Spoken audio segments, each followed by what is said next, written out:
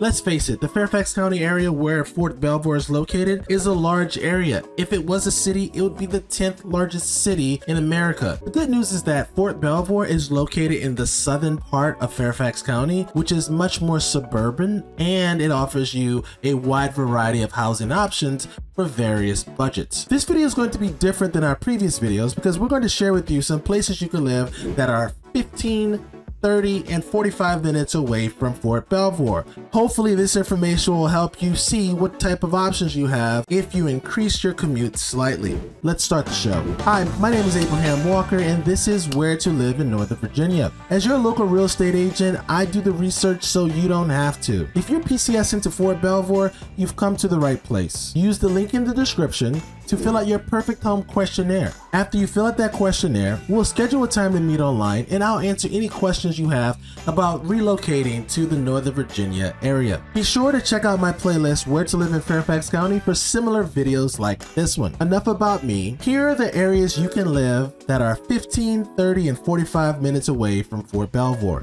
Let's start with the places that are closest to Fort Belvoir. These locations are going to get you to Fort Belvoir in 15 minutes. Some of them you'll even be within 10 minutes of the gates. One of the most popular areas and the closest to Fort Belvoir is the greater Kingstowne area.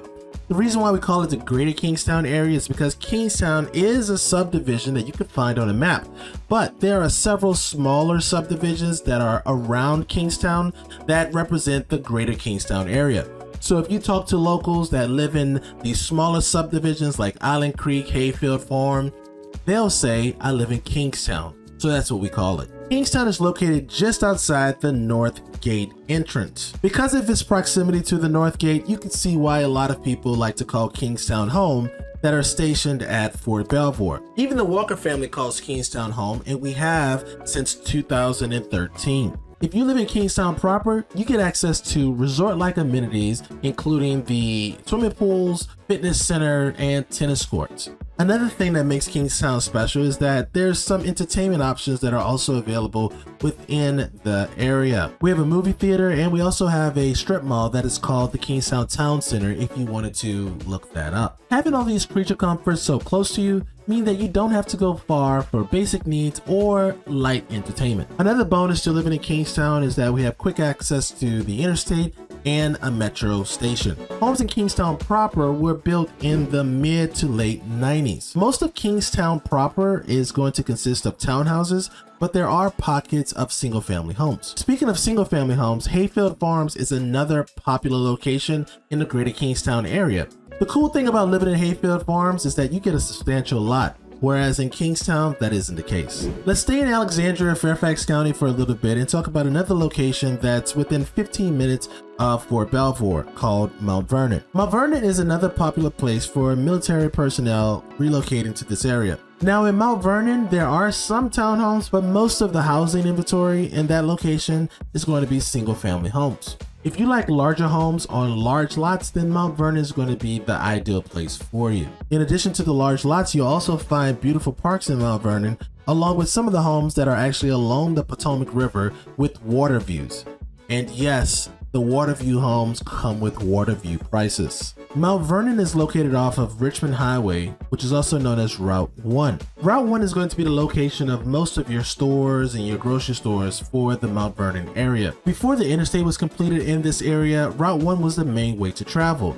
Next up is Lorton, which is the furthest south you can go in Fairfax County. This is another area that you can get to Fort Belvoir in 10 to 15 minutes, depending on what part of Lorton you stay in. Two subdivisions come to mind that are going to put you closest to Fort Belvoir with a large number of housing options. They are Laurel Hill and Lorton Station. Each one of these subdivisions has both townhomes and single-family properties. The one cool thing about Lorton is that it was primarily developed after Kingstowne, so the properties are going to be a little newer. Properties in Lorton are built in the early 2000s. You probably already guessed it, since these properties are newer, that means that the lots are also going to be smaller.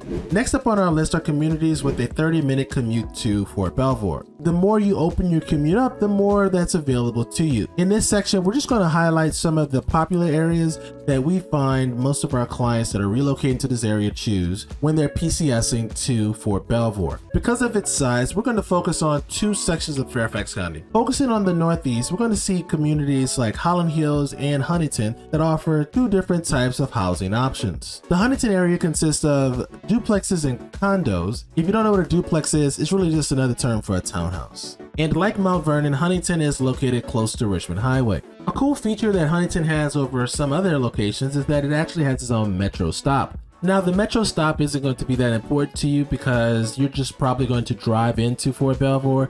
But if you had a roommate or if you had a spouse that was going to be working, easy access to local job bases through the metro is ideal. Next up, we have Holland Hills and the Fort Hunt area. Now, Fort Hunt has single family homes that are pretty pricey and may not be accessible to most people PCSing to Fort Belvoir. But I want to make sure I mention it in case you see it online and you notice that these houses look really nice. One of the coolest areas that's within a 30-minute drive to you is Holland Hills. What people like most about Holland Hills is that you're not getting a cookie cutter house. You have interesting houses with no one house being just alike. Let's finish up in Fairfax County in the northwestern part of the county. I would say that the best bang for your buck is going to come in the Burke and Springfield area. Both of these locations have single family homes and townhomes that are on nice sized lots. The one drawback to living in these areas is that the houses are going to be a little bit older. Now that we've talked about what Burke is known for, in Springfield, West Springfield is what's popular amongst most of the locals. The main reason is the top rated elementary school and high school. So if schools are important to you, look into the West Springfield pyramid. Since Springfield and Burke are more bedroom communities, you still have access to creature comforts like grocery stores, coffee shops, and the occasional restaurant. Now that we've finished talking about Fairfax County, let's talk about Alexandria, or City of Alexandria. Yes, I know it's confusing because there's also a section called Alexandria, Fairfax County. Why is that the way? I don't know. I really don't, but that's just how it is here. The City of Alexandria is a typical city. There's several different subdivisions and neighborhoods. The most noteworthy neighborhood in the City of Alexandria is going to be Old Town. In addition to being located right off the Potomac River, Old Town has some of the oldest housing stock in Northern Virginia. These historic homes can be pricey and small. One of the most popular areas in Old Town is going to be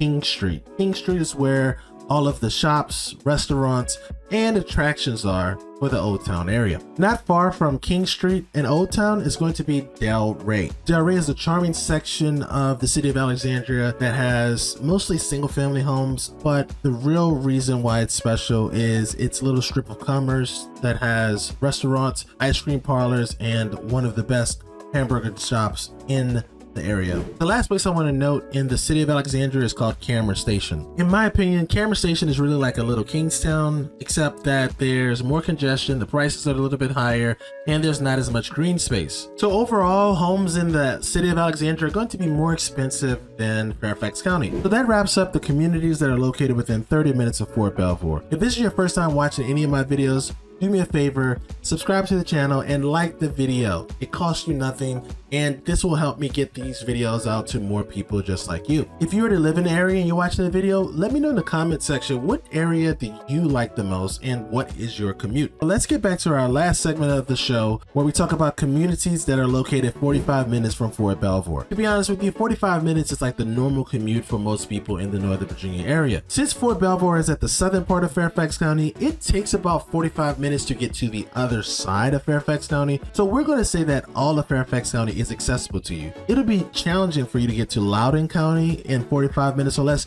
so we're not going to mention Loudoun in this video. But you should know that Loudoun is a great place to live. It has top rated schools, newer housing stock, and it's always in the news. One thing you should consider is that at the time that this video was being made, there was a global pandemic going on. We don't really know what the traffic pattern is going to be once the pandemic is over. In addition to all of Fairfax County that's now available to you, you can also make it to Arlington County and Prince William County. Before we talk about those other counties, let's talk about a few noteworthy places that are in Fairfax County that should be on your list if they're not already. At that 45-minute mark, the places that you're going to get the biggest bang for your buck are Centerville, Chantilly, Herndon, and Reston. Now, if your budget is a little bit higher, you can also look at houses in Clifton, Falls Church, Great Falls, and McLean. The thing about Fairfax County is the places that have the more expensive houses are usually going to have the higher rated public schools. Next up is Arlington County. Arlington County is along the Potomac River and a stone's throw away from Washington, D.C. I mean, literally, you take the bridge from Arlington to get to DC. The cool thing about living in Arlington is that you almost get like a little city feel, but the prices of the properties are going to be more expensive than Fairfax County.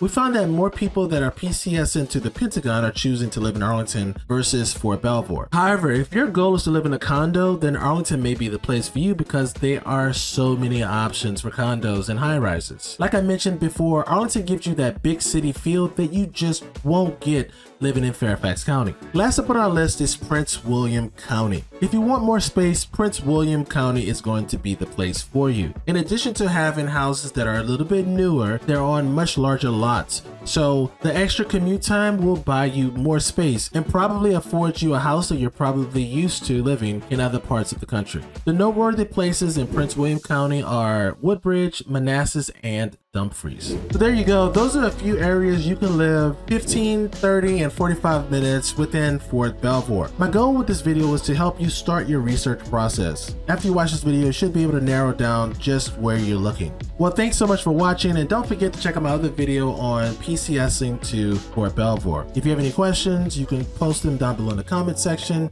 If you're ready to have a one-on-one session, click the link in the description to fill out your perfect home questionnaire, and we'll schedule some time to meet online. Thanks again for watching. I'll see you on the next video. Peace.